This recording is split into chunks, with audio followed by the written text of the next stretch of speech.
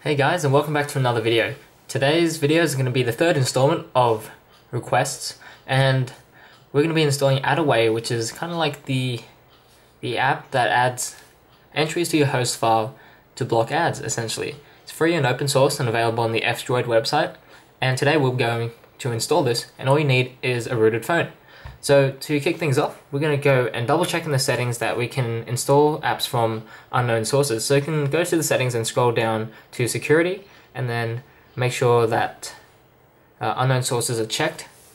Once you've done that, you can go back to the first link in the description, so you can do this all from your phone. And basically what you want to do is head over to the download, which is down here. Download APK, only 5.4 megabytes. And just save it to your device. You can wait while that finishes downloading, which should be now. And all you need to do is tap on it, install it. We shouldn't take too long either, and we will go ahead and have a look at some before and after.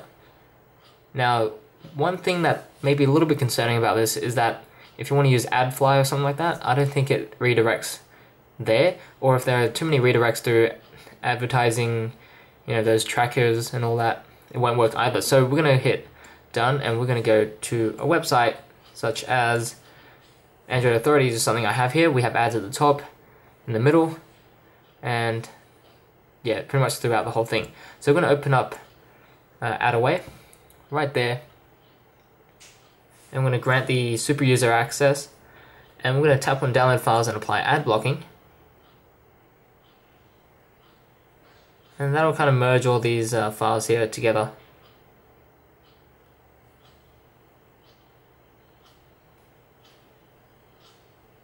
And we're done. Okay, so we should reboot our phone. So I'm going to tap no, and we'll just take a look at and see if it did anything. I'm going to refresh. And if not, all you got to do is restart your phone, and you shouldn't be seeing any more advertisements. Well, it looks like we didn't have to. You can see our top one's gone. And if we scroll through, there aren't any advertisements. And I think if we try to go to AdFly or something like that, is adf.ly,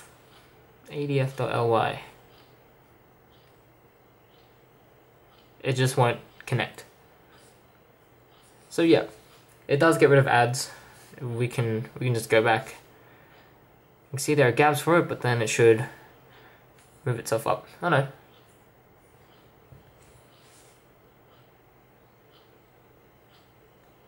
Maybe they just didn't load up at the time. No, but it looks like it's no ads again. Well, there we go. That's how you install and use AdAway on your Android device. And of course, you can apply different filters here for ad blocking, and also disable ad blocking overall. So we can have lists here. We can open our host file, and we can check our sources here, and you can also add manual ones there. And so that's it for this video. Thank you guys for watching, and if you have any more requests, of course, leave them down in the comments below, and also if you have any questions.